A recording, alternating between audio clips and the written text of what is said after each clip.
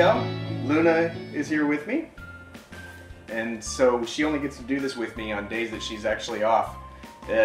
We are celebrating spring break. We are celebrating spring break by renovating one of our bathrooms. And you know what? I had all kinds of ideas about things I could talk to you about as we're doing that. But one of the biggest things is, if you've known me for very long and you know Luna, you probably think, those guys are renovating the bathroom? Let me tell you, if we're doing it, anybody can do it. We're a bunch of nerds.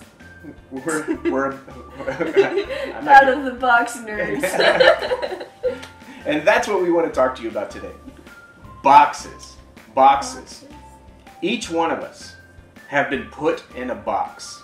We've been put in boxes by our families, we've been put in boxes by schools, by our jobs, and even sometimes by the church.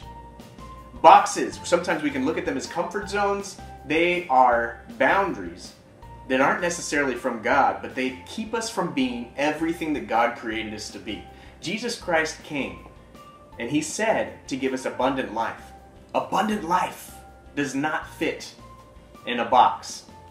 So Luna, you're in high school. Mm-hmm. What are some of the boxes that you see in high school? I think the way you look, mm-hmm. Like the groups of people, like emo, goth, athletes, nerds, geeks, artsy-fartsy people. Artsy-fartsy people. Yeah, and so like I float around.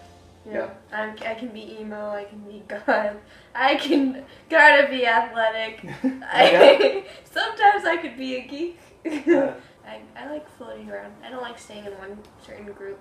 Why is that? Because you're like contained and you have to do like one certain kind of thing.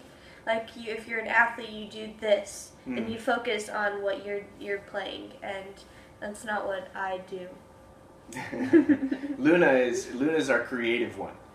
And so it's like, there's been times when I've come to you and I've said, Luna, I need you to paint this for me. And it needs to look like this and be this and here's do this and this and this. I put all these boxes around what I'm so... Yes. Yes. And how does that go? I don't do it. She doesn't do it. Because if it forces her into a place where she can't be herself. Mm-hmm. You can't do the gifts that God's given you because of all the restraints around you of trying to fit into something, right? Mm-hmm.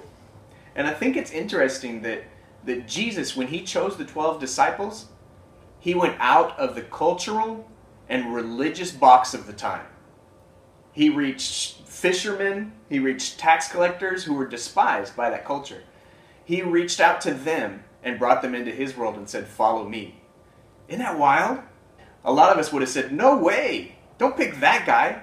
He can't speak well enough. He hasn't gone to all the right seminaries. He doesn't have the right degrees. We have these boxes that we create. But Jesus was constantly reaching out to people in the world and tearing down the box that the world had put upon them and saying, come with me.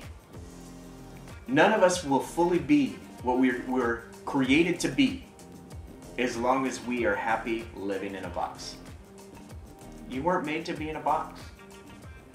Boxes are an insecurity for people. It can be a safe place.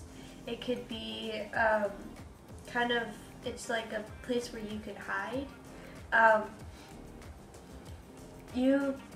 For like younger people, you really have to step out of that box, because when you step out of that box, you find your true identity and you can be more out there and outgoing because you are not hiding in something.